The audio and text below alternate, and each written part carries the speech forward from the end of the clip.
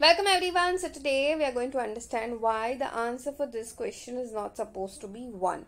See here, a lot of people think that this and this gets cancelled, this and this gets cancelled, answer is 1. No, that is not how these things work. Especially when you have a fraction involved, okay?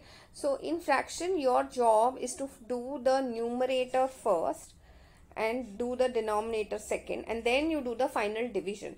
So 8 divided by 4 is what? 2 upon 8 multiplied by 4 is 32. So now the next step is to what? Do the final division. This is 2 ones are and 2 16s are. So answer for this question is supposed to be 16.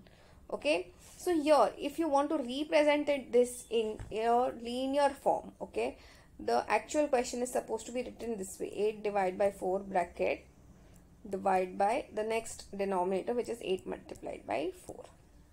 Okay, when you do it this way also, the answer will come what? 1 upon 16. I hope this is very clear to everyone. That's it for today. I will see you in the next video.